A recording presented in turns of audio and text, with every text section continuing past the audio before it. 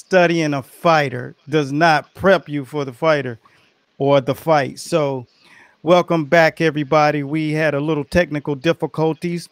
So, we're back. And the topic of the discussion at the moment was once you found out who he was fighting, he segued and conversated pretty much on I don't study for fighters. You get ready to adapt and do all the tool sharpening. What did your regimen consist of when you go to the gym prepping for a fight, and especially a fight that's life changing, like being on the undercard of a Mike Tyson fight? What does that camp look like for you, knowing that this is a moment that can change your life for the rest of your life? So, like you said, that Bernard Hopkins lived in the gym. I live in my gym. Me and my dad own the gym, so I pretty much live here from 8 a.m. to 8 at night. Beautiful.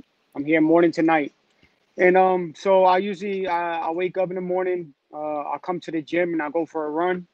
Once I go for my run, I come back to the gym, obviously, and I do my calisthenics, my abs, my push-ups, my pull-ups, all my muscle work, and then I take a rest for the rest of the day. Mm-hmm. And during the rest of the day, I'm doing personal training, running errands, doing stuff like that, rehydrating, Yeah. um, getting my nutritions in, and then in the afternoon is when I train my boxing training, and that's when my dad comes in, and we get a training session. Usually, training session with us is usually 2.5 hours to 3 hours, and Mm-hmm. that consists of hitting the bag, double end bag, shadow boxing, mitts, all that kind of stuff. It changes up every day because we do different things, obviously. Yeah. Um, and sprinting also. Sprinting is a huge thing, and I believe it's a huge thing in the boxing Yeah. game. Not Absolutely. a I know a lot of amateurs don't do it, and that's where I learned the sprinting. It was a big thing because you need those spurs where you need to go burst the energy, and that's where that sprinting comes in. Yeah. And we do a lot of sprinting here, and we do a lot of different types of sprinting, Mm-hmm. and high cardio things. So Yeah. that's pretty much what the camp consists of. My dad makes the schedule for us. So once I come in the morning, I just look at the schedule and figure out what I'm doing that day, and Yeah. continue going on with my day. That's a big thing right there. And when it comes down to sprinting, a lot of people don't realize what does it do, what actually is sprinting for. So when it comes down cardiovascular development, training and enhancing what we call the oxygen levels, the blood needs to flow through the body. It can only flow through the body so much. So I'm going to give you guys a briefing on what that means. The heart can pump X amount of blood through the body per minute. There's an average for every body type. Let's just say the average man walking around who goes to the gym every day, it could pump approximately 38 to 40 liters of blood. And then you have someone like a Russell Westbrook kind of guy, uh, Manny Pacquiao, whose heart's able to pump 52 liters of blood per minute. And then you have someone who does extreme sports like Lance Armstrong, whose heart has been calculated and recorded at doing 92 liters of blood through the body. You're talking about liters of blood that the heart can do. And that's called VO2 max. That's what that's equivalent to, the amount of blood that your body can pump. So when the blood is pumped through there, it's recycling oxygen at the same time. So when you do sprints, you're working on your VO2 max, expanding your heart and your valves so that you can do it. So there's a combination of things that you add around your sprints. And we got a program, it's called Science of the Run. Everything I do is based upon any science, but it shows, even if you're an amateur, how your running week and your cardiovascular week should look. Nothing more, nothing less. Don't overthink it. The science and the data has already been proven. All you have to do is take care of your body and stuff. So I just wanted to make sure I elaborate on what you're saying, because your dad's doing a magnificent job keeping you conscious. You're never too young to get the heart right and stuff. So that's good stuff. So you find out you're Thank gonna you. fight this guy. You're in camp. You're doing your stuff. You're prepping for whatever will come. What was the first moment that you were in the same vicinity and room with Mike Tyson and you got an opportunity to see him and Roy Jones? And what was your reaction when you did get to see two legendary fighters and one just total mogul? So my first time seeing them, I was walking down the mock weigh-ins, and Yeah, actually it was my first time seeing Mike. I already had seen Jones, yeah, but like I said, I had said in the interview before I flew out to California. I said I wasn't gonna let the starstruckness get to me. So I live by. I mean, I live by no, that word. yeah, I didn't let it get to me. I walked by them. I nodded my head at them. So what's up? And I kept going as I am. I'm a fighter too. So I'm yeah, not gonna look at. I'm not gonna. I know where they yeah, have been, and I want to be there one day. And I'm not gonna look at them as gods because I know I can get there. So I'm not gonna go, oh my God, look at this guy. And I'm gonna go up to him. What's up? How you doing? Nice meeting you. Then continue with my day. So yeah. that's how I did it. Then after the fight and all that stuff, that's when I was like, yo, I'm a huge fan of you guys. But this, that. Pay homage. Of Yeah, course. never be too big to pay homage. That was what I Exactly. was going to say. Uh, because what you're going to experience, they experienced it for you. So now they can put down bricks and stones to pave that way. So I let fighters know if you're ever going back and forth with someone who's already done it, that's crazy. Pay homage Mhm. because you have no idea what they could the time that they can cut off of your journey so it'll be shorter and you can get further and take the time to pay homage. And hey, I love to bend your ear is a good statement to say to someone who's done it for 25, 30 plus years because they're going to give you something that's going to change the direction of that journey even when you're being guided well. It's never ever a bad idea to say I love to be in your ear because they want you to say that. They don't know how they want it to sound, but for them, then they start locking in on you and they start really paying close attention. So just remember that little nugget. That's a skill, communication. And, and that little nugget, I did bend Roy Jones' ear after the fight. Actually, we were on the same in the hotel room. We were on the same floor, and I seen him walking over to his room, Yeah, and I asked him, asked him because I was walking to the elevator. I asked him, I was like, "Yo, can I get a picture with you?" He goes, "Yeah, yeah, come on." He invited me into his room. I went to his room, and I was in his room for a good 10, 15 minutes talking with him and stuff. beautiful. Um, it was a great feeling, and Yeah.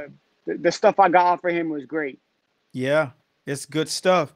Man got a lot to share. He's seen some stuff. And when you can Definitely. feel that energy off of him and you can really experience that, man, nothing you can do in camp can supersede that. So I'm glad you took that liberty and did that because you appear to be very mature. Your dad's right there with you. So that's always a beautiful thing. They sacrifice so much to make sure that what you are doing that you are light years above and in front of everybody in your age category. So all right, you see the guy, you see the contract signed. You're going to the fight. Well, the weigh in. Take us back to the weigh in. How was the weight cut? The weight cut was great, honestly. This is probably Hold up. Uh, Explain to people what is a great weight cut. Explain it. Don't just blow smoke. You on the fight show. Irv. so, yo no. So honestly, this is like the greatest cut I've ever had in my life. When it comes to All making weight. right. All right. So Explain that cut. you so usually when I fight, Yeah. I'm right there just making weight. And this fight, I made weight. I was on weight a week before the fight. Okay. Um, I was walking Wow. around at one. I was walking around at 129, 128. After a training session, I'll be at 126, 125. So I was like, damn, I'm happy. And I was eating regularly. I was eating everything I could eat. And I was like, all right, I'm Okay. good. So I flew out Thanksgiving, and so the day before I flew out, Wednesday, my mom made me a turkey dinner. She made me a Thanksgiving dinner. So I had the stuffing, I had the mashed potatoes, I had the turkey, I had everything, rice, everything you can think of. And I had just got home from the gym, and I weighed 124. And I was Wow. I Metabolic rate. Yeah. and I've never weighed. Well, not never. I can't say never. I haven't weighed 124 since 2015 Olympic trials. Wow. So Wow. I was just like, wow, what's going on? Whatever, bro. So I ate my food. Boom. I woke up in the morning to fly out, and Yeah. I stepped on the scale. I was 126. I was like, perfect. All right. Yeah. So I ate in the airport. On my way there, I had a meal when I landed in LA. Um, I did a little training session in my hotel room, Mm-hmm. and I stepped on the scale Friday morning, and my scale said I was 125.9. So I was like, oh, perfect. Just made Wow. weight. And Wow. weigh-ins was in a few hours. So I was like, all right, I'm not gonna eat anything or drink anything. I'll be okay. Wow. That's So beautiful. walking down to weigh-ins, walking down to weigh-ins, I'm good. I see Jones. I said what's up to him. Boom, and I go to weigh-ins. Wow. I stepped on the scale. It said I was 124.4. So I don't Yo, I don't know if my scale was wrong or their scale was wrong, but I was nah. happy. See the controlled. I'm gonna elaborate. It's called controlled nervous energy, where your heart is a little more involved in your, preparation mentally. And when you get to a certain age, like me, it's called anxiety, but it's not negative, and it's not like you're freaking out. It's just excitement. It's a Mm-hmm. big deal. You can't look at it as anything but you belong. So you start, it either traps your weight and you gain more, or you lose weight. So that's how it impacted you. And I explain things to people from a medical standpoint. You know what I'm saying? So Yep. they really can understand the human body is tricky. And the more about it, like the greats like Archie Moore. So if you don't know a lot about Archie Moore, you got to do your research on Archie Moore. He was basically a physiologist of the body. He understand every facet of the body, and which made him so difficult to win against inside of the ring. Even when he was at a very old age, he was so conscious of the body. That's why he gave a lot of these pearls to people like Muhammad Ali, George Foreman, Tommy Brooks, and the list goes on and on. His downline of trainers that he groomed, and fighters that he groomed to become world champions and moguls in the sport. So with that being said, it's good to that you're conscious, because you seem to be really conscious about your awareness of training. So tell me this: what is your vice? You know, my guys. I'm gonna tell you a quick story. One of my fighters, we were towards heading towards camp. I mean, the weigh-ins probably like in 2 weeks, and he had been doing all right. And he was like, "Well, we went out to eat at lunch, and my uncle always wanted to go to this place called Mayflower. They serve fish and you know, fried fish, baked potatoes, fries. But Yeah. it's a franchise down here in the South. So we went and sat down. So my guy was like, "Yeah, coach." The waitress was like, "So what do you want?" He was like, "I'll get flounder and." He was like, "Well, hell, coach, since you here, I'm gonna go ahead and get the fries."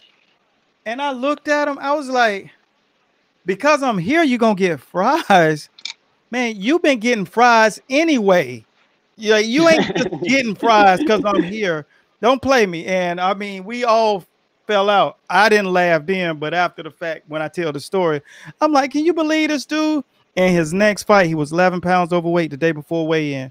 And I said, first, I'm gonna kill you, but when I bring you back to life, I'm going to make you lose all 11 pounds. And we lost 11 pounds that night. Now, I don't know if you ever want to be in front of me and you 11 pounds overweight, but we going to get it off by all means necessary, because you got to get there. And it was an ESPN fight. So it's so important, man. But I know all fighters got vices. His was French fries. It didn't catch up with him that time, but it caught up with him the next time. What's yours? You got To one. be to be to be Don't completely lie. honest, Yeah. soda. Oh my God. The creme de la creme of junk. Yeah, Yeah, but you burn it, but just be careful, man. Because man, when you one day ah, it just will happen. Like that thing yeah, won't cooperate. And it'll be because of the details. So just remember to keep paying attention. Like Bernard Hopkins, I always use Bernard as an example because he was the prime example of being on weight, living around weight. All my fighters stayed within 6 pounds, 4 to 6 pounds at the beginning of camp. Because I said, this is not personal training. This is not the biggest loser. I'm not here to make you lose weight. So yeah, if in our training that we use for our guys, we'll make you trim and lean and optimize your muscles, not get them big and stuff, but optimize. So the thing to keep in mind is don't get overweight because then you throw the whole sanctity of everybody off, and what we have to do. And then I have to write extra stuff for you to do after the gym, before the gym. We call that program mediums. Stuff you don't do at the gym, but you better do. And so for that reason, I had to share that with you. I definitely. love them little what happens eventually with those vices. It will just come out of nowhere. You won't feel it, you won't know it. The body just continues to change. Like when you first got a little peach fuzz, you woke up, you were like, oh, Yeah, oh, oh, and it's the body never stops changing to the day you leave. And that's one of the exactly. things that will happen. So just stay conscious and don't underestimate that day when it comes. Always be For sure. prepped and start cutting back on them sodas. Like because you won't have a warning. I'm just Nah, saying, yeah, I know. I want you to have a luxurious career. I don't want a bad mistake to get you. So be conscious of trying to find things to replace it. Because I love to drink a soda. I drink teas and I drink herbal teas or very, very listen, I drink the holistic also. I stuff. drink the herbal teas also. Yeah, the more holistic things. I use a lot of original natural products. So get Hmm. into that. And I got a meal plan that I use for the athletes that they use outside of training camp that they can learn how to eat. So when they go to camp, they ready. So I'm going to gift that to you and send it to you. And you and your dad can check it out, look at it and see. It just allows you to really have some other options. And it's basically Yep. you just replace them, stick with something. Because one thing's going to happen. You're either going to do what your mind tells you to do vicariously, and we call that impulse, which is always a bad idea, or you're going to have a plan. So we just make sure that guys got plans. So you ain't got to use it, but it's just going to be something you have in case one day you have that curiosity. So, I feel Thank like you. you're so smart and you'll enjoy the read. I made sure there are a lot of pearls in there for you to take with you and win those moments. So, yeah, for that reason. All right, back to this because this buildup is happening. You make weight. What is the first thing you're thinking about your opponent when you see this guy? Tell me the kind of emotions that guy sent through you, if any at all, when you saw his face. What reaction did it give you? First time I actually looked at him, he was looking at me also, made eye contact. Yeah, And I'm one person that if we make eye contact, I ain't looking away until you look away first. And yeah. so I stood my ground. And he looked away, and You won that battle. yeah, I don't know. They don't really send emotions through me. I don't get nervous. I don't get scared. There's no emotions. It's just my mentality is I'm gonna go in there and I'm gonna hurt you. And that was the same thing going through my head when I seen him. Obviously, I think the man above that we both came out the ring safely. But that's my mentality going to the ring that I'm gonna hurt you. So that's the mentality I put in my head probably about 2 weeks before the fight. I get into fight mode. Try to get into fight mode 2 weeks before the fight, but then Yeah. once we're at the fight, weigh-ins, all that kind of stuff, I'm in fight mode. So there's no emotions going through my body. I don't let anything else bother me, nothing at all. Just fight. Okay. Well, I'm gonna throw a question at you, and you know, just for Pete's sake, Dalton, what's up, champ? Good to see you, brother. And my man Dion. Dion's out in Australia too. Good day, mate. It's good to see you. Blessed, great program out in Aussie. When you start traveling, man, I'm gonna make sure that you are connected with some of my coaches, and you and your Okay. dad go out there and visit, man. We got, of course, it's obvious. You see, we got people all over the world, and they're Yes, doing good sir. stuff. These guys are very good people to kind of like chop it up with and do some good training with. You and your dad enjoy that. Good quality people who doing it right. Little things do matter, champ. So when you are getting ready to prep for this guy and mentally, you do know nervous energy is good energy and you channel it and you got to use it, because if the guy doesn't, that's why one of the reasons when Errol Spence said, I got to fight somebody that's going to make me train. So I got to Yeah. fight Danny Garcia. What about this fighter? Were you really thinking, or may have raised some, you know, flags with you that you had to really be cautious of? What was your father telling you about the guy that you wanted to be extra careful in certain areas? Or did you just go down with both hands down by your side? The floor is yours. Um, Honestly, we both knew that Edward had no power. No Mm-hmm. power at all. We knew that he was a slick boxer, so we knew we got to be careful with that. His slickness, the way he jumps in with punches, he can be there on the outside and just jump in with a punch. So we knew we got to be careful with that. So that's Yeah. what we kind of we prepared for. Um, but other than that, no, there was really nothing else. Instead of that, I knew that I could sit there with my hands down at my knees and let him tee off on my head, and he wasn't going to hurt me.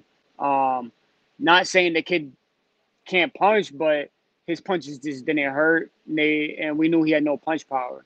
Um, Well, you Other know, than that, they don't score punch power, they score punches. they scored. Yeah, definitely scored punches, but we knew that he wasn't going to hurt me in the ring.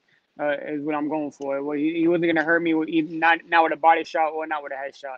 I mean, I've Okay. been in the ring. I've been in the ring with Ganil Rigondeaux, and that's the only person. I put this on my life. That is the only person that's ever hurt me with a body shot. Ganil Rigondeaux.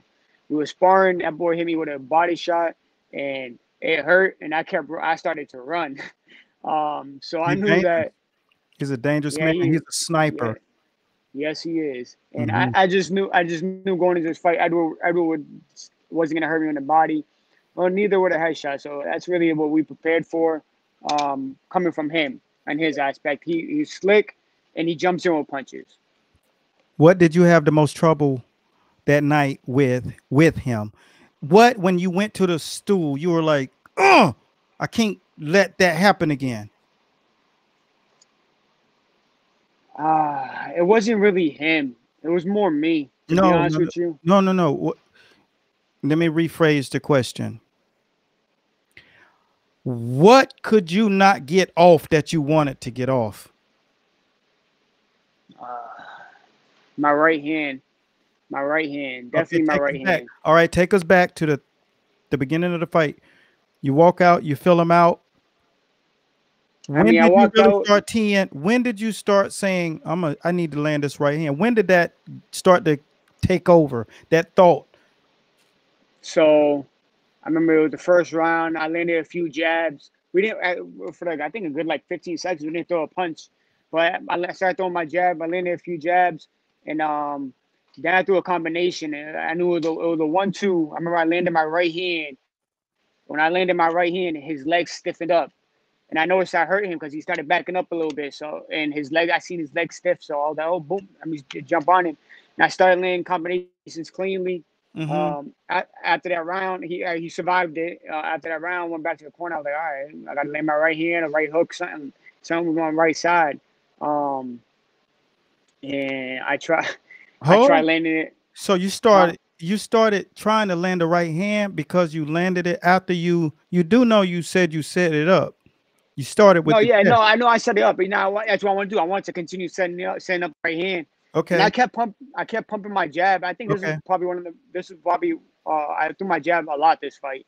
Um, and I remember I kept landing my jab, and I wanted to throw my right hand, and my right he would be out the way, or he'd be too far for me to throw that right hand. If I would have threw the right hand, it would have looked like I was lunging a little bit. So I didn't throw it, or then when I did throw it, he slipped with it, so it didn't hurt as much or something like that. But that right hand was definitely it would have been a factor if I would have landed it cleanly. Okay. So you're an experienced fighter and you Yeah. have amateur pedigree. You went to the Olympic trials, Yep. and so you understand what it's like when you're fighting a guy who knows you got something and he makes an adjustment. For sure. Now you don't So watch that video. You don't watch nope. video of fighters for that reason exactly. So that means you came out of yourself. All right. There's a reason that you do things that are not advantageous for you to do. Okay. So you came out of body because landing a punch and seeing how it affected him got you out of body. And that's why I say it's better to be nervous and because you're conscious constantly. So when you got the pedigree that you have, all you got to know is stay the same course. Don't let these get ahead of those because you don't box with your hands, you box with your feet. So no matter if you hurt the guy, daze him, get buzz him, he's been in camp 8 weeks too. He's Yep. been hit. So it's okay to go some rounds to really make sure you solidifying this thing and chop them down over a court period of time. And I know your dad's already pounded you with this, and the people that were closest to you have already said what I'm saying exactly. That it's patience, it's the jab, it's the legs that got to put you in a position at all times and change up speed of your punches. Okay, because that's where all of the fighters that fight and hurt someone early, that's where they go wrong all the time. Shane did it with Floyd. Hurt him early, bam, bam. Three of the hardest punches I've ever seen in boxing, and Floyd goes nowhere, but in the clinch, tie him up, hug him like his dearest love. So at that point, Shane got out of body, because before he was pacing, nervous energy, but he was still pacing. And then when he landed that big shot, a lot of times, you know what I say? As soon as the dude land a big shot, I say, wow, let's see him blow it now.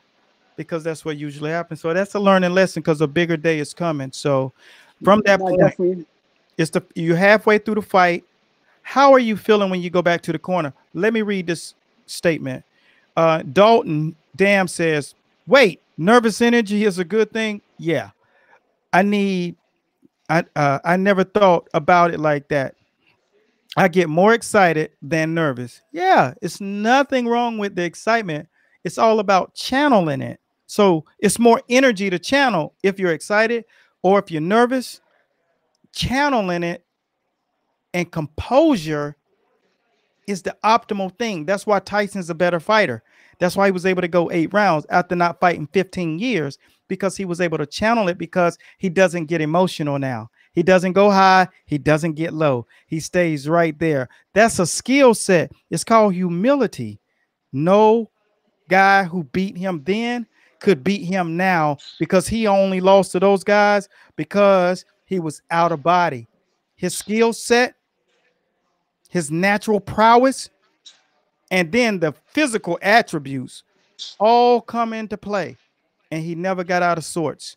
And that's what you'll develop over time. That's why it's always good to go into those guys and pick them for their knowledge and things like this. So, yes, Dalton, being nervous or excited is a good thing when you know how to channel it. You got to have that Buddha consciousness. So I never prepared. I prepared for the fight. I just can't wait to step into the ring. But the thing about it is you got to get repetition and muscle memory on consciousness. It's all Yep. about a process in its chess, not checkers. Hurting a guy don't mean nothing. It's all about W's.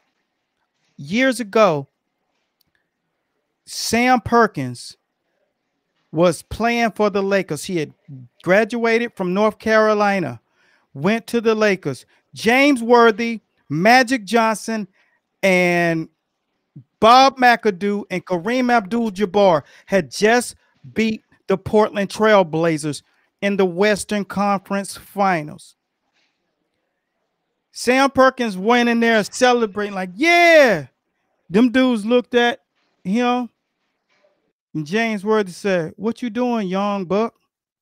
We don't." He was like, "Yo, we just want." He said, "Man, we don't celebrate conference championships. We celebrate the chips. NBA finals."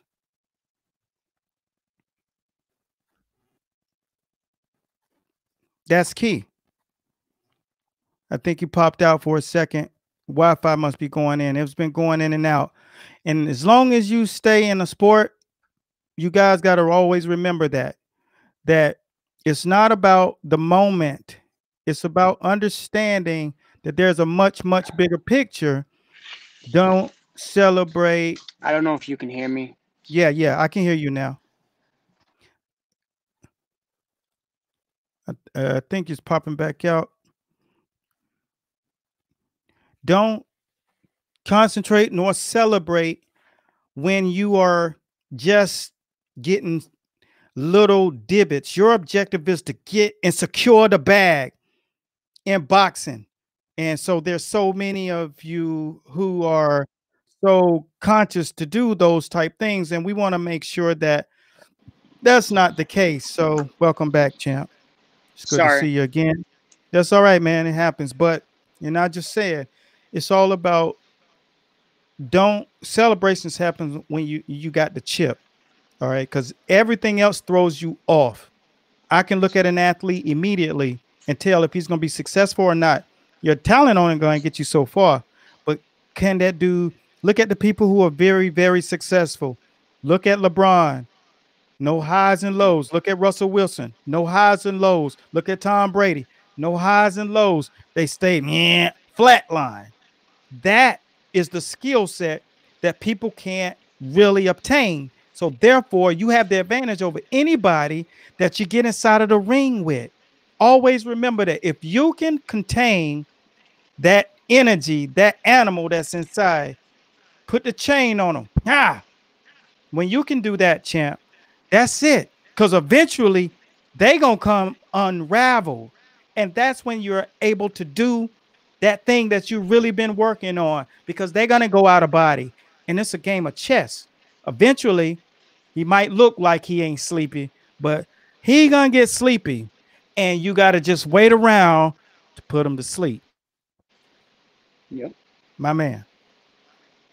I love this. I love knowing that I know you're taking everything and all the stuff that you've already been taught and you're applying it, because that's the difference between an amateur who's been groomed since the early age until an adult. And Yeah. You just gotta soak it in and use that for your ability, to your no, advantage. yeah. Just control is oneself. Yeah, it's the goal, man. And it's not easy because you got Not at all. a lot of things. Got to be relaxed with a clear mind during any fight. Yeah, but you're at a different level. You got to remember when you go up different levels of events, like the events, they're more taxing on people. I was very clear because uh, we had Berto and somebody else was wanting to come, and I was like, look, oh Brooks, he's on the undercard of um, Errol Spence. He was supposed to come. I said, dude, I know what the day is. The day is when media come in that joint, all in your face. You can't, the coach as a trainer, you can't get the necessary stuff out of the fighter because they got to kind of show off for the cameras and show off for the reporters. And with that, I was like, don't sweat it if you can't make it in. Our objective is to make sure that you win your fight. And we can talk after the fight. So let me see, take a couple of questions. Yeah, being the repetition and strong energy and technique is key in the fight smart. But yeah, it's easy to say that. It's different when you're actually having to do it physically. Be the one to go in there in the ring and actually do it. So you always got to give respect to the people who position themselves to get there, because they've already hurdled over so many things to get to that Hmm. point. And so that's one of the reasons I told Irvin before that I appreciate whatever you overcame to get here. And because you had to overcome some stuff to get here to be able to be on that fight card, just always remember it's easy for somebody to stand on the outside and say it. What training drills do you have to help me do that? What put pressure on me and stuff. So you're in the fight. It's halfway through the fight now. You're in a position where you're looking across the ring from this guy. Are you seeing any signs of him having a level of overconfidence? And how is your corner feeling? How is your father feeling? What is the energy inside of that corner when you're going back? Do you feel like you're delivering? Personally, I felt like I wasn't delivering. My corner knew I had to do a little bit more. But our team is we never, even if I'm down in a fight, we never Yeah, tell each other anything. We just make sure we stick to the game plan, or we go to game plan. We have multiple game plans: A, B, C, D, whatever it is. yeah, We move it along. If he tells me to start doing something different, so I start doing something different. yeah, That's our game plan. I just, like I said, I go into that fight. I listen to what my corner said. I listen to what my father tells me to go out there and do. Um, and that's how we go along. And that's how we became successful in my career. yeah, I go back to that corner. Okay, I do this. Okay, I'll do that. Boom. Go back out there. Start doing what he told me. yeah, If it's not working, adapt. You adapt. Like in some of the rounds, you see me go from orthodox to southpaw. Um, Adapting, trying to use something different, trying to see what else will work for me. Shooting my jab over his jab yeah, when I was a southpaw was working a little bit. yeah. I was trying to shoot that straight left hand in there. Um, but then I'll go back to orthodox, and that's when you mix with the fighter's head. Oh, he's southpaw. No, he's orthodox, and you got them thinking so much in their head where you're able to take advantage of them. So when you got to that point, what was your takeaway if you had to do it again? What do you say? Okay, this gave him trouble and he couldn't adapt. What was that one thing? Was it just the switch, or what do you think that thing was? And what will you make sure you take with you the next time and build on it? It was obviously the switch, but it was definitely that orthodox jab. He did not know what to do with that jab when I was on the outside, just pumping it, boom, Yeah. boom, boom. But I do want to rematch. If like you said, you watched the interview, I do want to rematch with him. So if we do end up getting a rematch, I'm gonna put something behind that jab, not just the jab, pop, pop, and start backing away or looking for something else. I'm gonna use that jab and come with something after that. And stay on the outside more. Sit off the ropes. I don't know what was wrong with me, but I was on the ropes a little bit too much this fight. Stay off the ropes completely and use my It's an, distance. it's an opponent thing. You do things because whatever the opponent that's in front of you, everybody has a vibration. So certain vibrations make you do certain things. It was something that he was doing that caused you to end up on the ropes, which I tell the people, act. My fighters, I say all the time, make sure act as if the ropes are made of fire, and Hmm. we execute a particular drill, and it's like a hot drill. So whenever people get close, we be like, it's getting hot, because you're gonna get burned if your back touch that rope. Everybody gets punished. You know what I'm saying? And so every time you touch the rope, unless you're setting up, because we do these drills where we're working out of the shell and creating angles and showing people how to actually work on the ropes. But that's when you're much more experienced in boxing. He was doing something to take you back to the ropes. Was it the jab? Was it the body shots? Was it the pressure? What was it that, because so you gotta open up and say it out loud so you can address it to yourself when you go back to camp so it won't happen again. Always remember that. I think it was his pressure and the way that. he'll take punishment and just keep coming forward. Yeah. That was definitely it. He wouldn't back up for nothing. Yeah. He was definitely a true Mexican fighter, where those Mexican fighters, all they Yeah. do is come forward and Yeah. punch. That's what he brought to the table, and that's what worked for him. Just keep opening the side door. Just keep turning them, and you got to Yep. work. You got to get the strongest guy with the good conditioning in the gym. You know this already, but I'm just gonna reiterate it for our audience that are there because there's a ton of questions coming. Jesus, sorry guys, I'm gonna get to your questions in a second. Let me just when you get the guy to put you on the most uncomfortable areas, the corner against the rope, and that's where your drills was. You do 10 rounds just like that. So you get used to learning how to get on the outside of that shoulder and turn them and then run light combinations on guys like that. Don't waste a lot of energy hitting them hard early because those guys are like bricks. You touch Yeah. them, and all that's happening, his oxygen is dissipating. The moment his oxygen dissipates, he starts to become like a, a, a flail styrofoam, and then when you start punching and dents start to go in them, and now you can see the work, and you can start seeing that glaze over his eyes when you start hitting him. Like he starts to Yeah. make an agreement with you. All right, I ain't gonna put pressure on you if you don't strike me no more with them joints. So it's all about the repetition in that thing that he does best, that you do all of those little things to take it away based upon the drills and the skills. So when you get that boy, because I believe when you say when they saw you, they saw Alexis Arguello, and that dude was a problem. But then there's Yeah, he Aaron was. Pryor. So there's an antidote. Mm. So you got to always be prepared for the worst nightmare. And the worst nightmare for Arguello was Aaron Pryor, and he couldn't figure Yeah. out that puzzle.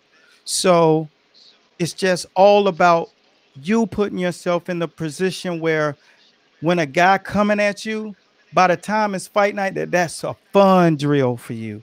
That when he comes, you just turn him and pop, pop, pop, pop, and run amok him and just slowly swell him up over rounds. That's what just happened with the tissue in the face. Eventually, Yeah. and then he starts swelling and bleeding out the nose, and membrane starts swelling. It's a medical deal. Then you start just peppering them and just play around and have fun. And that's all you do. And that's always my advice to guys whenever they're in a situation. Every situation has three answers to it. To totally change the whole entire thing, simplify the book.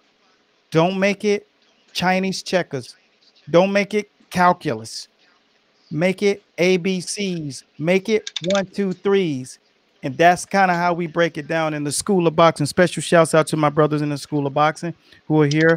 We're here witnessing one of the up and coming prospects, soon to be a contender. You get that Yes, rematch. sir. You get that rematch.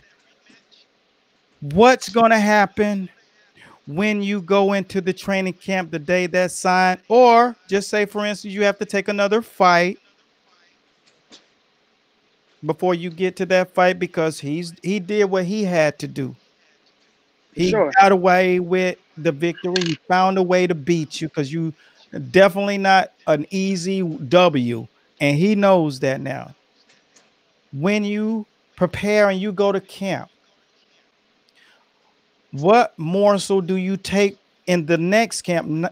And don't fighters do this all the time. They try to say, well, this time, I'll throw more. No, because if the same vibration happens, you'll do the same thing. It's the wrinkle you got to add. What will that wrinkle be now that you know exactly what pushed you to that rope?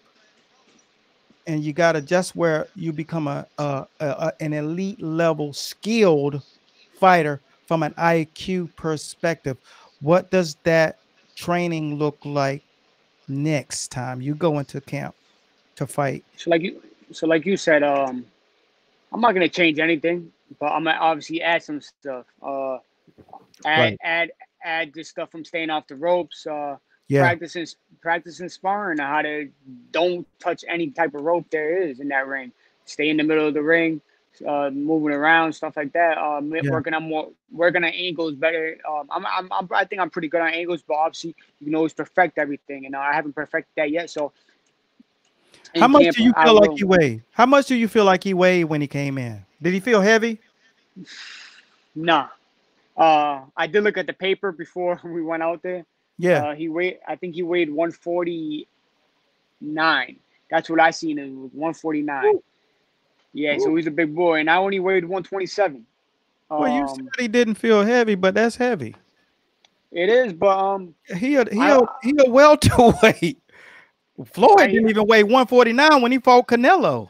so I don't know if that's what I seen correctly, but that's what my eyes seen.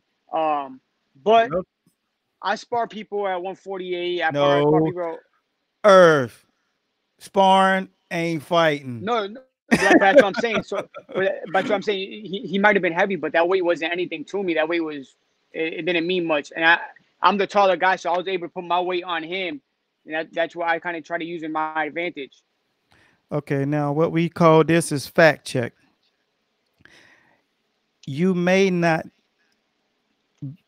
you may be able to do reps with the weight, but it caused you to give up and surrender your position in the ring. So it doesn't always have to be, I can't, just because I can't bench press it. I mean, just because I can bench press it doesn't mean it's not heavy. Like I was Yeah, at 147. I could bench 285, right? I could do 3 reps of 285, which calculates up to 350, 325. That's density. 10 more pounds of pressure per rep when you're up above 250. That's a natural calculation. That's how you can tell how much you can max without having to max. One of the things that was able to come away from him being heavy, yeah, you can still move him because you're longer and you know how to do a few things inside of the ring because you got experience. But what his weight was able to do is put you on the rope. Just because you're definitely. able to You're do definitely reps right. with them does not mean it didn't impact you. So just keep that in mind. Um, when you get very sophisticated about your negotiation, you'll see why people like Canelo put clauses in their contracts. You Oh, can't. I'm definitely gonna do that the next fight. I'm gonna try to. Well, you got to get sophisticated. You got to make sure you. Some people got to really be doing some negotiating and the right way because they can say, "Well, nah, we don't have to fight you." So Right. you also got to toe the line and give something to get something. So it's on you to figure out what in return, whether it's a little bit of your purse. This is chess, not checkers. You're not trying to get rich in one night. You're trying to accrue your position and get your face back. So I hope Exactly. that landed well with you. I'm gonna take a couple of questions. Travel with Okay. Brandon said, if you can hold down a strategy to win consistently, hold it down. Yeah, yeah, that's facts. Real boxing though, it just doesn't happen that easy. Other things come into play, and you don't figure them out until it's fight night. There's no other at that skill level, the fight doctor. I appreciate that, man. I remember you used to say something similar all the time on YouTube. What I used to say, I'm gonna take you guys back, and this is usually for those of you who have never watched my channel. I like to introduce before I get started. I like to introduce myself. My name is Eric A. Bradley, aka I'm the real fight doctor, and there is no other on this level. And I meant it because I do it for real, and I've got my stripes.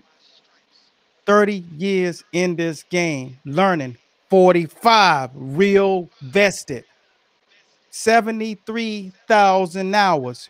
You can't tell me nothing.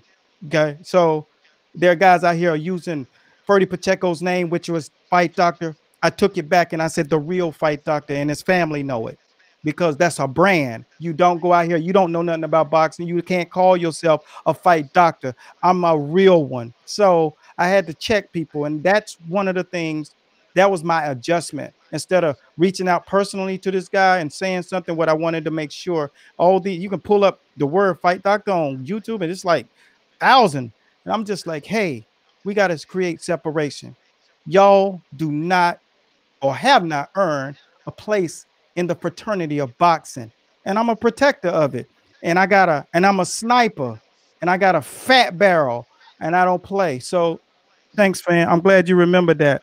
I don't say it now because I don't want to send the wrong message. But when I have great guys like here, these guys up here, it's about them. And I'm gonna really make sure you give me your Instagram so I can get everybody up here to do a follow. And when I say follow people, I don't mean I'm gonna put it on the screen and y'all don't go follow. Or give me your Instagram before we get going so I can keep it on the screen. Irv Gotti, IRVGOTTI 21. No, 421. My fault. 421. Yeah, That's cool, it. nice. Yeah. So everybody, make sure you follow Irv because Irv has a pedigree. His father was a fighter, and that's what I always try to share with everybody. Pedigree matter. That's his college. His dad Definitely. college.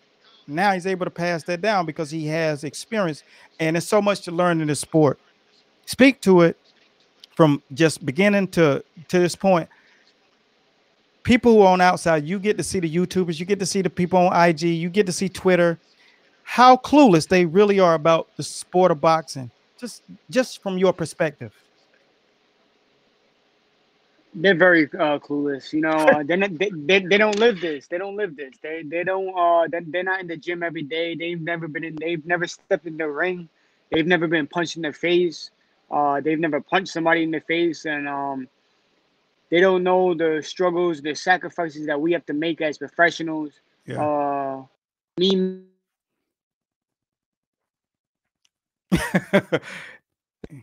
Go ahead. It's good. It's good. sorry. So Me missing Thanksgiving dinner with my daughter, my family, missing go ahead. It's going. I'm sorry. I'm sorry. Yeah, me like I said, sorry. Me missing Thanksgiving, Christmas, all the holidays, all the birthdays and stuff, and not being able to eat the sacrifices that we make is different from other people, and they don't understand that. So they just look at us like we're just Yeah. somebody training off the street or something Yeah. like that. It's very Yeah. different. So they're very clueless when it comes to the Yeah. sacrifices and the effort we put in. And that's what we want to do. We want to give them clear insight, everybody, on why this is very important that you pay attention to the real struggle. So we're going to go inside of these conversations and really let you hear. That's why I asked you real stuff about what in that corner, you know, it's the end of the fight. You walk out not being your own worst enemy or your own worst critic, but do you know you won? Do you know you lost? You know it's in the hands of the judges. Do you know you did enough to get the job done, or were you like, oh, No, I was definitely like, yeah, um, I didn't think I did enough to win over the judges. My dad was like, "Yo, hold your head up, me. Now you got this." Like, he was being confident over there in the corner, but in my head, I knew I didn't do enough. yeah, And then, and that's what the judges showed. And then the same night, I went up to my hotel room and I watched the fight over again. And then it put a different mindset in my head. I thought I did enough. I looked yeah, like I did enough. yeah, Um, I thought it should have been either my fight or it would have been a draw, but it was neither. Um, I hmm left it up to the I left it up to the judges. I could have done a lot more, which yeah. I didn't, and that was my mistake. Okay. One thing I want to do for you, okay? I'm going to give you because one of the things that just like people don't know about fighters, people don't know about judging. It's not what it appears. It's not, you're not judging entertainment then. When you're judging, you have a criteria, and it's not exactly what it sounds like when you say criteria, effective aggression, ring generalship, oh, so on and so forth. it's not just that. These guys have such a steady guideline, and sometimes they have a bad night at the same time. But what they have to do, the education they have to get, they take serious. So they don't really care when people, oust them about a decision because those people don't know how hard it is to do what they got to do. So I took a course to do it, to become an official, just license for a season, just to do it, just so I can understand. And man, when I finished with that clinic and that sort of that licensing process, I was totally blown away. There is nothing that can remotely prepare someone who doesn't do that for real. It's no way a fighter knows or a trainer knows. No coach can understand what these guys are looking for. It's no way. I mean, how they have to look at a fight is absolutely night and day of what you think they're looking at. So I'm going to bring on. I'm going to invite you to a Zoom call with us. Irv. Irv is still on. He's just in backstage, and let you talk specifically with Haley Zell. She's an official, and I'll also introduce you to. Hopefully, I can get Ray Manderas up here, Armanderas, so they can really talk to you. And I got a clinic on video that we spoke to that with my guys in the School of Boxing. Hey, guys in the School of Boxing, it is advantageous that you take me up on that and really get a real bird's eye view of what they truly are looking at and how they're looking at it, not just what they're looking at, because everybody knows the da da da, but they don't understand what goes behind that da da da. Okay, so that's one of the things that we're gonna do. Yeah, man. Yeah, you definitely do, and it'll just give you perspective, and, I'll share that link with you so you and your father can look at one of them. But, I videotaped one that I did with USA Boxing, and I was like, "Wow." I did, like I think it lasted my camera lasted 45 minutes because I was doing it with my phone, so imagine that. I recording something for 45 minutes worth of and it was like, "Oh, man." Yeah, but I wanted it that bad. I wanted at least the pearls, and I knew how important it would be. So I'm gonna take some questions until you can get your phone back up. Or hold up, somebody said, "Gotta be relaxed." Yeah, man, it definitely is. And I want some predictions going because guys, we about to get on a prediction tip in a minute. Let me see. And if you can hold down a strategy to win, I done read that one. Another one, let me see. Practice doesn't make perfect. Perfect practice makes perfect. That's a good slogan, Dalton. We live by that term, definitely. And practice ain't enough. On fight night, lost all sound my end, coaches. Sure if it's me or everyone. Hopefully you can hear me now. Okay, no, one of our guys just said they lost all the sound, is resolving the problems that opponent will present. Yeah, but when you're in a fight, you're actually doing it. So it's not in a process or a layout at that point that you're in the same frame of mind than when you're in a classroom setting, if that makes sense. Things are going warp speed. You got audience, you got crowd, you got a judge, you got referee, you got your corner yelling. You're thinking about the fans, what's happening. You might be swelling up. You might be feeling something. You got to manage your exhaustion. So trying to juggle 34 things at one time, it's a lot different when it's fight night. And I'm sure that Irv will agree with that point. But that was a great statement. Steve Willett out in Canada. Willett Boxing Club, TSOB, special shouts out to my guys. These are the next generation of this generation to take over the sport in the right kind of way.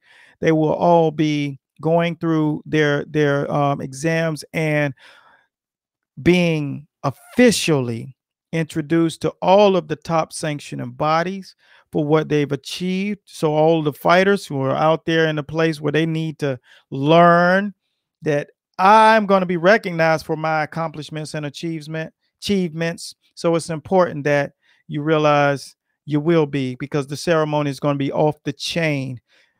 Absolutely. That was end game for me. So I made sure that I was going to bring something to the sport that gave you the same accolades as those. Sorry, I had to read this message. Gave something to the game that they have when you go to Brown University or Duke University or UNC or Syracuse ceremonies, because you need something to show what you've put forward. And that's what we're doing. So it's a beautiful thing to be able to do that. So that's what you get when you jump in and pop it into the school of boxing. You're not just showing up, you're learning and you're being edified for what you do. Sam Jackson, what do you think of hitting and holding? Is it a loophole? No, it's work, because it takes a skill to do that. And I was just explaining that last week in the post fight of Mike Tyson and Roy Jones Jr., that working in the clinch is working in the clinch. It's just like when you see highlights or watching the MMA. People think because it's boring when you're watching them on the ground that it's exhausting wrestling with a man. Punching, when someone's trying to prevent you from punching them, is tough. But if you understand the sway and understand how to uh, tie your arms and maneuver, there are so many different techniques when you learn as you get to the next level that we teach. So the guys will have an understanding that somebody's going to put you in this position, or you're going to put someone in that position where they're uncomfortable. It's a beautiful Yep. strategy when you really know how to do it, when you really know how to create that space between hips, but work in the hips. And we practice stabbing shots, because all you need is 4 inches to work, and you could really work. Roy Jones Jr. tell you those shots that Tyson was hitting him with was debilitating to his lower body and torso. And Mm-hmm. on the camera, it don't look like that. You get what I'm saying? So Yep. don't get it twisted. Now, they won't that hard, but they're that impactful. So I got a ton of video. We don't show our real stuff until you are in the program or really vested. When you see that inside work that we do, we show some basic clinching. We show basic clinching. And when you start to get into like higher level tournaments, you learn how to clinch, pull, score, and debilitate your opponent with different techniques inside. And that takes a skill set. But you're talking about stuff that has been information that's been passed down 100 years, not 30, not 60, not my lifetime, but guys that were doing it before that point. And the recipe book to the science and sport of boxing is a Bible. Only certain people will get it. So just like I said to Irv at the beginning, his father got a section of that book. Thing about it, we got 3 generations. Everybody's put over 40 years. So it put us over 100 years of that book being that deep, knowing these different things that are useful inside of a fight that people can't really understand when they see it is a powerful thing. That's why I speak so profoundly about the lineage of boxing. And I draw the line, and I told the line for anybody who tries to skip line, you're not doing it. You know what I'm saying? Because I'm on the clock now. All right. And this is a movement. No more slipping in, no more creeping in. I'm at the door now. I'm the bouncer, and I'm nice with them things. Just to let you know. And bottom line is this. That was a great question, but learn how to work inside, because it's so much you don't know. There's an encyclopedia of just that. I mean, hand held high.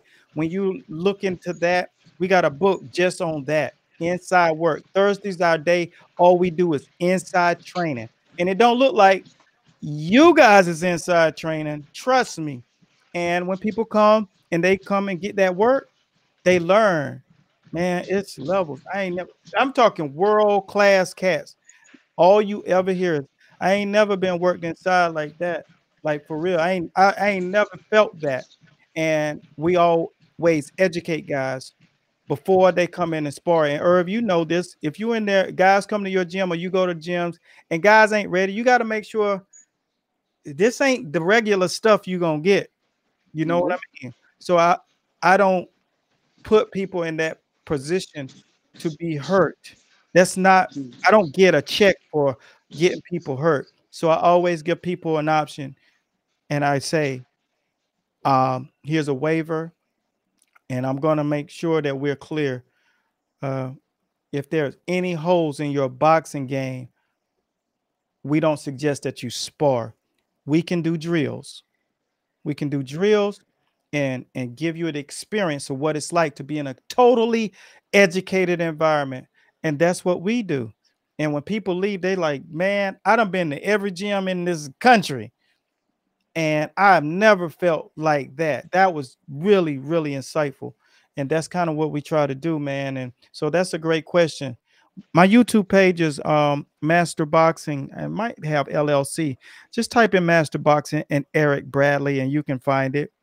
And you know, there's probably 10,000. Well, I shut down to like 6,000 videos because I had so many out. So I shut down a lot of proprietary content because when I was first starting it, I wanted just to get people, you know, in the know. And so I shut down a lot of it. So it's like probably over 2,500 videos, you know. Uh, Nobody can tell me I'm not serious about what I do.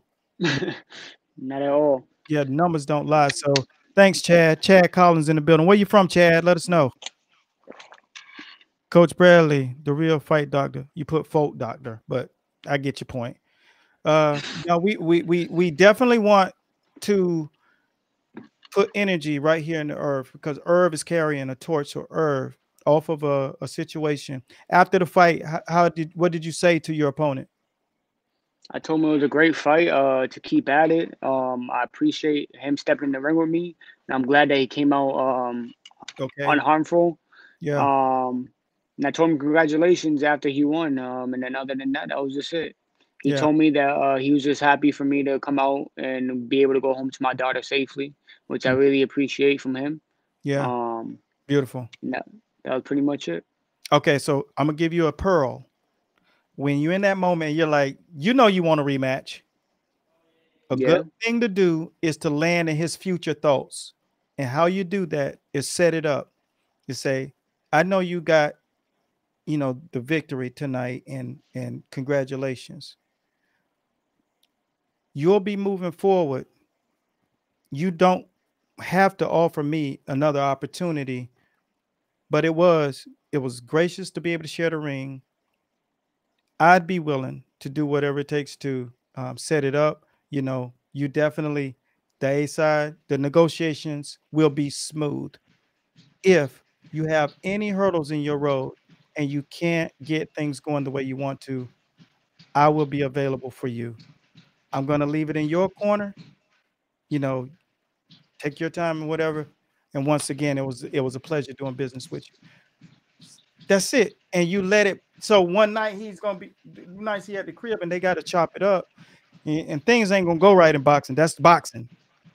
for sure. It's gonna really consider it because of the manner in which you operate it. And people in our sport are not used to having great communicators. Nah,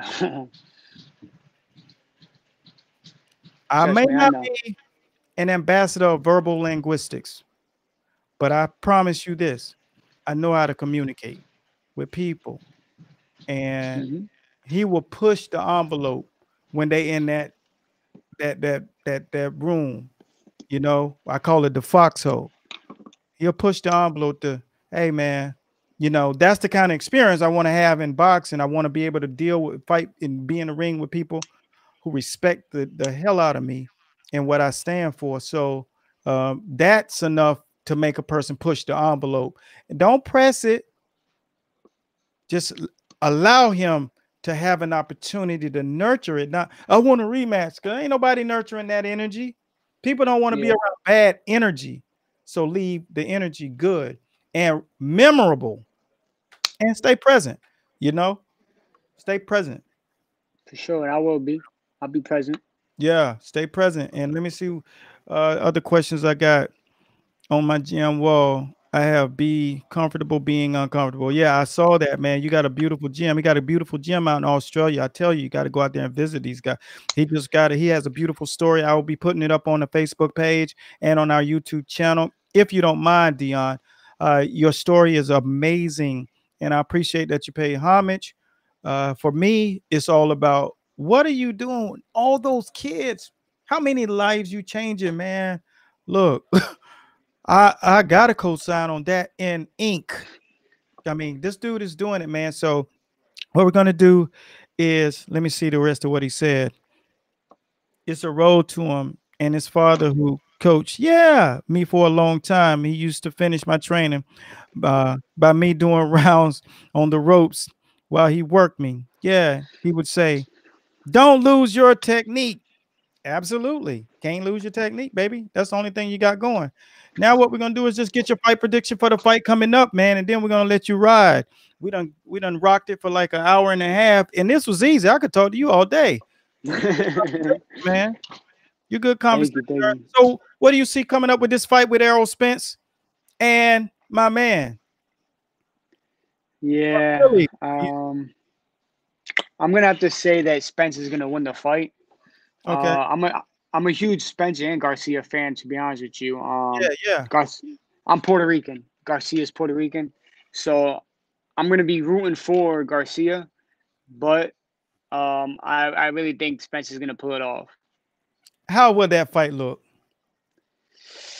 I think it's gonna be very technical. I think Spencer's gonna dictate his body, and one thing that's gonna work for Garcia is his left hook, because he got devastating left hook, and I think that's gonna be working for him if he lands it correctly. If Spencer's going to the body, Yeah. that left hook's gonna be there. So how's that Um, southpaw play a role in that left hook to the body? You think it's going to be more effective since Spence is a southpaw when Danny throws the left um, hook? yeah, definitely, Yeah. Come on, that was definitely, that was a toss-up question for you. yeah, that's easy. I Yeah, don't know why I don't know why I had to think about it so much, but yeah, yeah, it's gonna be way easier. yeah, And yeah, I don't yeah, know. I think it's gonna be a really good fight, to be honest with you. I can't wait for it. yeah. It's gonna be insane. Spence looks big. I was telling, Stacy that he looked like he's grown taller. He just looks long. He looks strong. And that's what a fighter looks like when he's living it. He's not Yeah, pudgy in social media. He's not loaded with Coca-Cola, soda pop. Yeah, he's living it and it's showing he's got a ranch. He's living that life. But when I tell people we have the segments on the fight show and everybody is kind of they weigh in, and I'm not gonna hold you up anymore. But when it boils down to it, who do you think needs this more and who wants it more? uh, I think I don't know. That's a tough question. Cause I think they both wanted the same amount. I watched a few videos. I Yeah, think they both wanted the same amount. But I think Spence may need it a little bit more than Garcia does.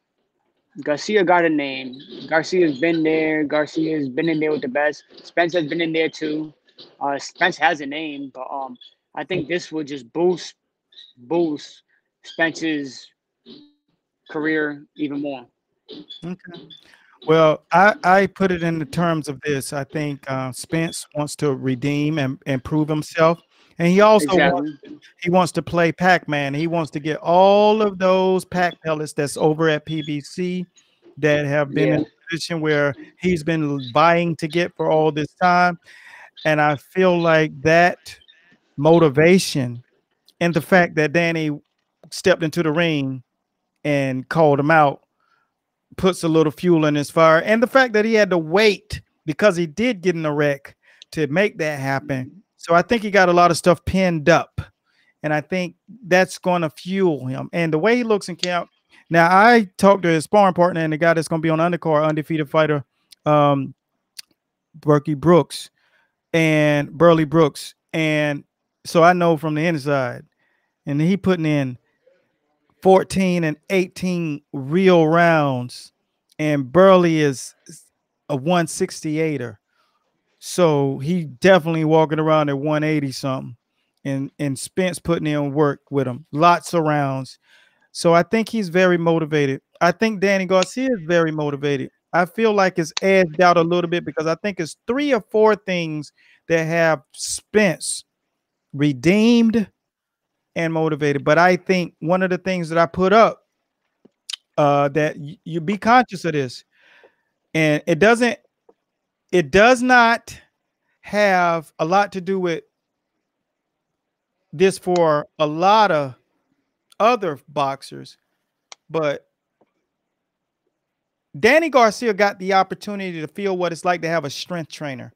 Now, this doesn't apply to every fighter, but with a slick Philly style, banger style that Danny Garcia has, because he's smooth with how he fight, and that he got a strength trainer. His output is higher, so it's helped him in other areas because he already strong. If you ain't been in an arena when Danny Garcia, or in a training camp with Danny Garcia, and heard him hit somebody, it ain't nothing like that. It is nothing like that sound. His sound, he highlights the arena with his punch power, and that's why nobody stands in there and bangs with him. Nobody. Go look at all his fights. Everybody moves. So I expect Spence to move and be sharp. I expect Danny Garcia to be so dangerous because he got that strength trainer. And for a guy who already has power, he didn't get a strength trainer for power. He got a strength trainer to improve his output. And man, he did. Because his last 2 fights, they 2-0 together. 4-2, you know Danny. Danny just don't go down. He's been in there with Matisse. He said, I pissed blood. First time in my life after fighting Matisse. So he overcame some stuff during that fight, them body shots. So that's it, man. Prediction: who wins the fight and how? Spence, and by decision. Okay. But you're pulling for Danny. Yes, sir. Okay. All right. Well, that's what's up with. Send our fans a shout out and the fight show a shout out. And then we're gonna allow you to go play and get back to that mental. And give us a shout out, man. The Oh, mic my show. fault. You froze up. Just Shout give out us to you guys. Shout out to Fight Club, everybody over there. I appreciate all the love. I'm honored to be on the show, and I'm honored for you guys to be following my career. I'm gonna be following you guys and everything you guys post and whatever you guys do in the future. I'm gonna be right there with you guys. You guys in it for life. I'm in it for life with you guys. Thank you absolutely. guys. I'm gonna be looking forward to making sure everybody's following and following up with you on Perfect. allowing you to look at that content. And I want to chop it up with you guys, with you and one of the judges that'll give you some good insight from the inside. So you'll have an advantage. It's all about the homework. It's all about the homework, Perfect. about giving homework. So be blessed at Godspeed. We'll be seeing you again. Continue blessings, and you'll be hearing from us soon. Thank you, you guys. Much love. Peace, brother. That's a good dude. Everybody, when you got a formidable people like that in the game, it's easy to do what we do. And it's obvious that he wants to make sure that he accrues enough knowledge so when he finishes, he can train. And I told him, of course, he can come over and we can definitely give them some insight on how to go about that in the school of boxing. So for those of you who are in that game trying to learn, you want to be a trainer, you want to get it done the right way, you got to be smart, man. This game is tough, and you definitely don't want to run up against people who've been trained the right way, because you can see all of that work we do is for something. It's not for nothing. And the game of boxing is a precious jewel. Treat it like a gem. But some of the things that you'll see over the fight, this segment here is just basically how we operate and things that you should use if you're training and you're working hard with your athletes, or if you're the athlete training. Here, once again, I show you some of the stuff that I recommend. One, the thing that I was talking to him about is this freaking science of the run. Make sure you have something to help you with your cardio that gives you insight to it, and not just, oh, well, I'm just going to the gym. Don't do yourself that.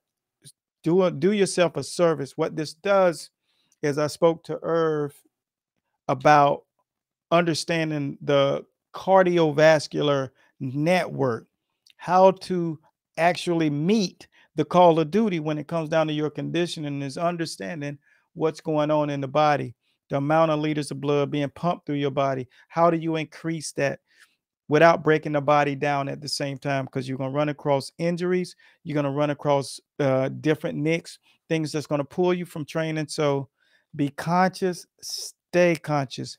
I think that link will be in the description. And not this, but another good thing for you to take with you is, I think, is that the skill set that will really help you in the time of need. Don't go on this page of what I see a lot of you guys doing and forcing yourself to try to learn stuff. Because I had a guy reach out about the Philly shell. You cannot jump into boxing talking about the Philly shell. I just want you guys to really understand that. Hence is why we are pulling all of our downloads from being purchased on the site. And the only way to access any training outside of basic is through the course, because you don't understand what you're doing now. If there are guys out there who are in the game and they already got in a system that's complete, then you can take and add wrinkles. But if you don't have a bevy of boxing knowledge, and I ain't talking about shadow boxing in your bedroom, you cannot order things on our site, because we are not going to do a disservice to the game for some pennies. It's not worth it. I'm doing good. I'm doing great. I'm not going to sell the sport out just so you can just own something. It's not the right thing to do. It's not the right way to go about it. So just putting that in your mind, so you stay conscious and do the sport justice with your skills training. Uh, Another great tool that we suggest that you guys use for shadow boxing and bag work are the power hands.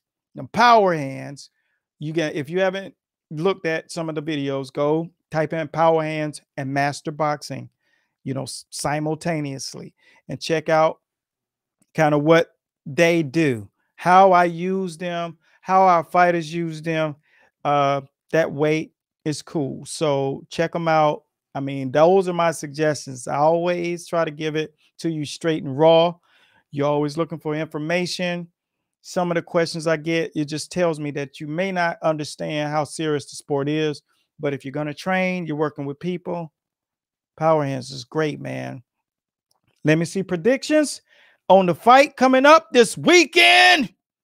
Baby, it is time to box with Errol Spence versus Danny Garcia. For those of you who chimed in late, I want to see your comments in the comments, and I want to make sure that I got you on the record.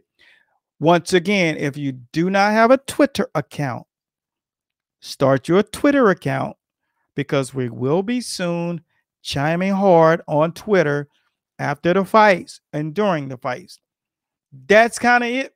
That's all I got for right now. For those of you who have inquiries about the School of Boxing, make sure you reach out. The website, theschoolofboxing.com, for more information on the school.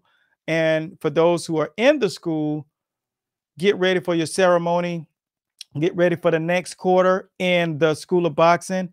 You're going to be seeing some amazing new threads go down, and it's going to be very insightful. It's going to be awesome to have.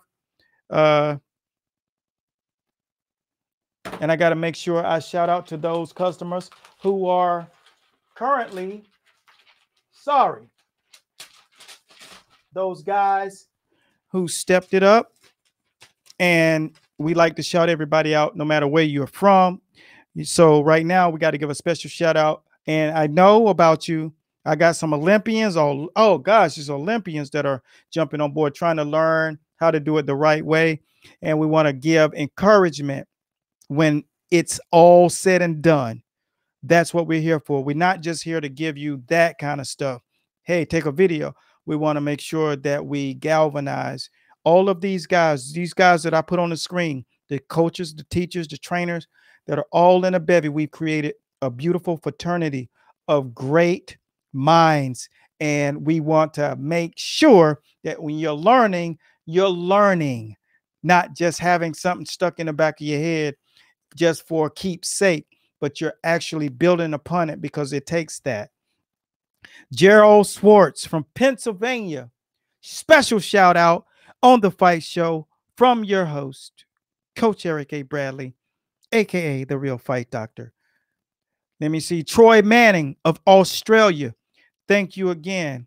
Another hopefully super satisfied customer. We will be giving all of these guys 30% discounts on your next purchases. And also, we were going to give you a trial inside of the school so you can see what it feels like to be amongst others who have learned or learning to become great teachers in the sport and all of the beautiful things that come along with that. Next, James Brown, New York's in the building. Special shout out, New York. What part of New York next time? Make sure you let us know where you're from. We like to call out it's 5 boroughs. So let us know. Queens, Brooklyn, Manhattan, Staten Island. Where you at? Troy Miller from Grand Junction, Colorado, I think. Shouts out. Troy.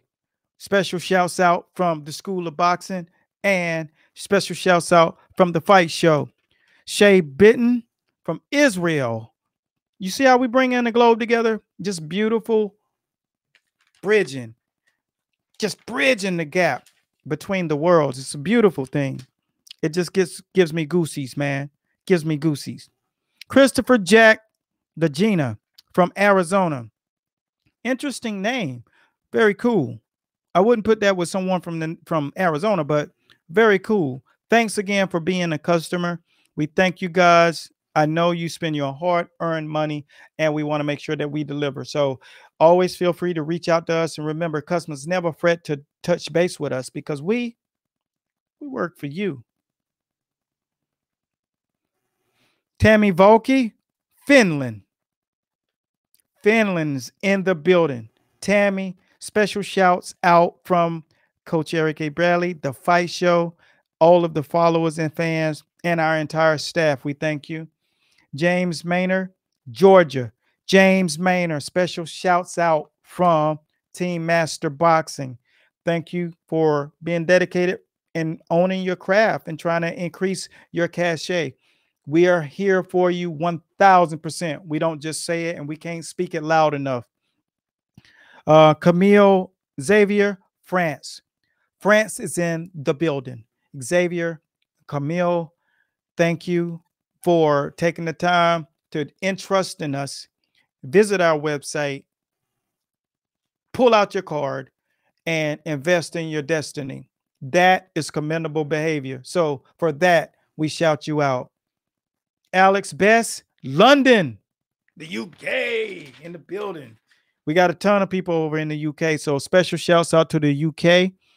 Everybody over in the UK, even some of these top athletes, the elitists of athletes in the game, and those who are on the come up, the youngsters. Special shouts out from The Fight Show and Coach Eric A. Bradley, Team Master Boxing, and the School of Boxing, and Chris Marin from New Jersey.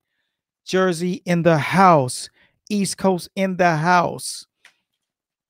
That's kind of what we're doing. Making waves in the game. People, we don't isolate and choose people who spent the most. We just make sure we edify a group of the people and let you know that you're important to us and we want to be a comfort zone for you where we can eliminate your stresses, because I know how tough it is to train. I know how tough it is to go into the gym and not have your curriculum the way you want it, and I understand it, man. So we have the necessary tools for you if you're young and you're learning, or if you're older and you're learning how to do it and you want the process. Just, we got you. We got more than enough. The thing about it is you got to have the attention span to stick to the process. And that's my message to you now. Leave your comments. Let us know who you're pulling for in the fight. I love reading stuff when I see somebody really drop some real knowledge. So drop some pearls. Do you think Errol Spence is coming back to make a statement? Or do you think that this is the time for Danny Garcia to let those boys know over at PBC that he is the top gun? Drop it in the comment box. Be tuned for the post-fight show. Until next time, continue to be blessed at Godspeed. We signing out. So long, and TSOB, mad love. It's time to take the game to the next level. Peace.